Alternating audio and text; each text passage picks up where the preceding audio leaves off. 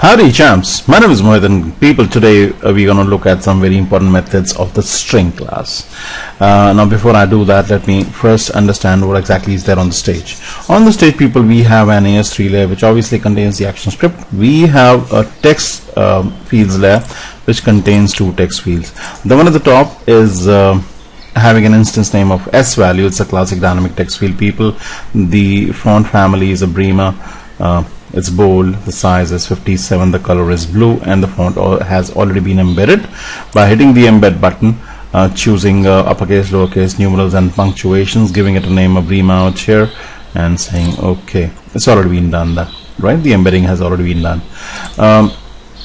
The second text field has an instance name of my text. Again, it's classic and dynamic because it's ever changing, right? Again, the font family, a Bremer, bold, size 57, color blue, right? The font, as I told you, has already been embedded, right? Once you do the embedding people, the font actually appears out here in the library.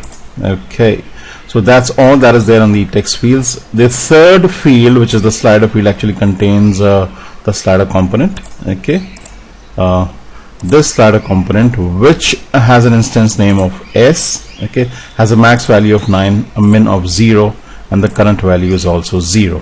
The live dragging is turned on, the direction is horizontal, right? So these are the different objects that have been placed on the stage, and let's dive inside the actions panel. Right, this is the actions panel for you people.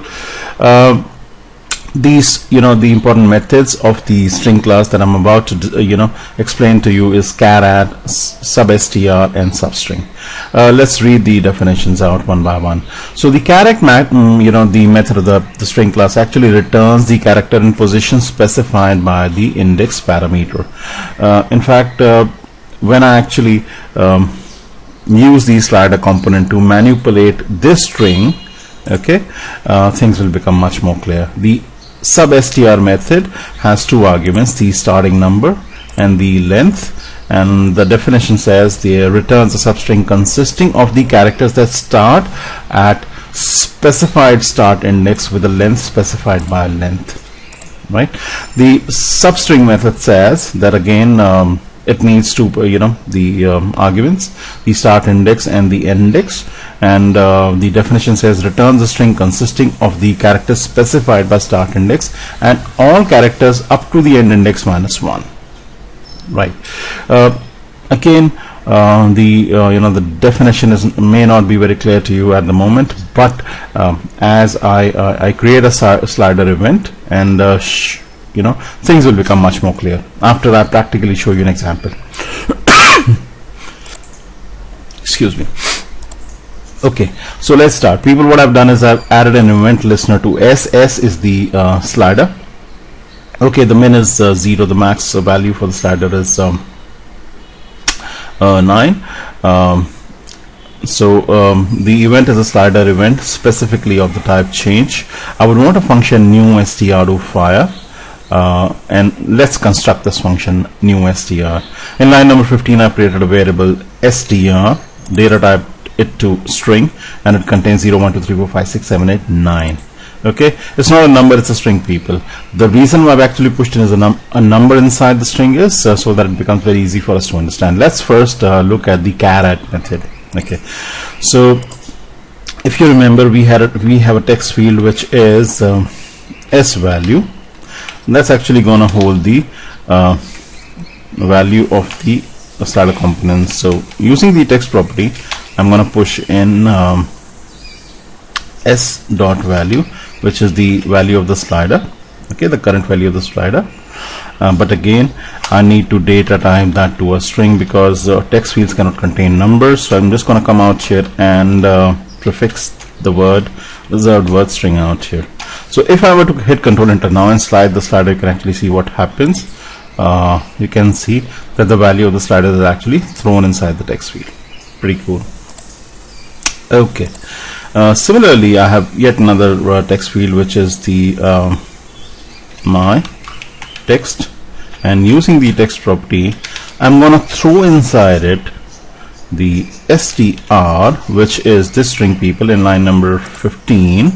Okay, this string dot char at, so character at, and then s dot value.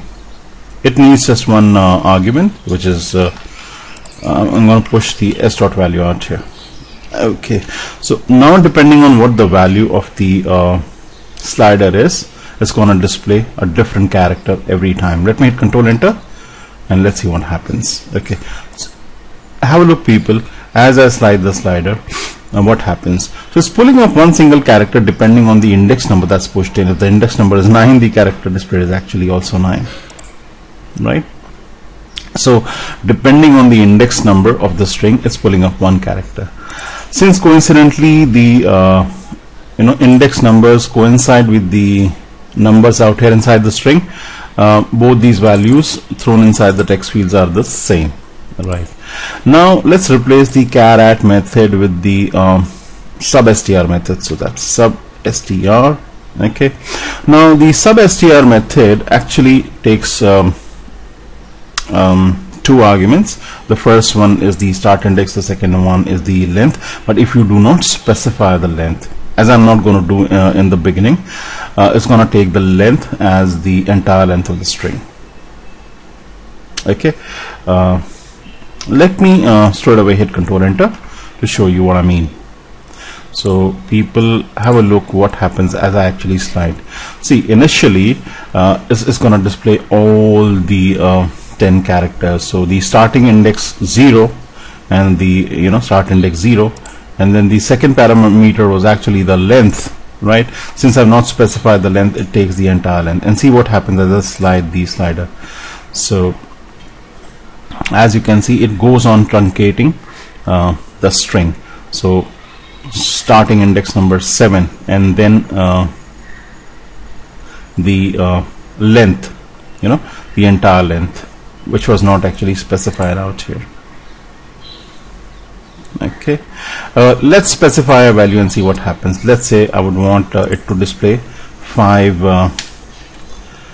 characters at a time only. Let me hit Control Enter and show you what what's happening out here. Okay, I'm sorry, this needs to be passed in out here, beg your pardon. Let me hit Control Enter now and see at one given point of time it's going to display only 5 characters now. Okay, starting index number, that's actually decided by the slider value. Cool. Okay, so this is how the substr method actually works. Let me replace the substr method with the substring method. So that's ing, just add ing to whatever was already written. Let me hit Control Enter now and let's see what happens as I slide. Okay, so starting index, it takes initially it takes 0 as the starting index and 5 as the ending index. So it will display only the characters between the starting and the ending index, as you can see. If I were to not include this additional optional parameter, let's see what actually happens. Let me hit Control Enter once again. Right, it takes the entire length as the length argument. Right, people, so it's going to display all the characters between the starting index and the length specified. Cool. So people, I hope now the definitions char at, substr and substring are quite clear in your mind now. So I think it was a cool example using the slider component to illustrate how the char at, the substr and the substring methods, which are very important methods of the string class, actually work. I hope you enjoyed and learned a lot from this tutorial, and I hope to see you come again and again for my tutorials. You have a good day, guys. Bye bye. Peace.